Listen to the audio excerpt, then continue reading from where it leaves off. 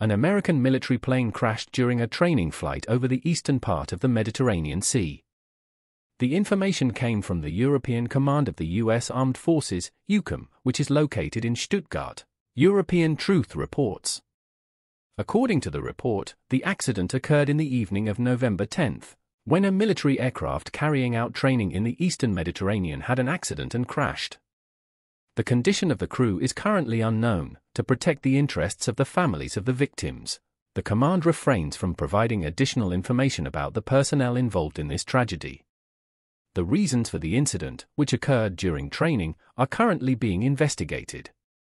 However, it can be stated with certainty that this flight of the aircraft is connected exclusively with training, and there are no suspicious signs of enemy activity, the command emphasized, promising to provide additional information as the circumstances of the event are resolved.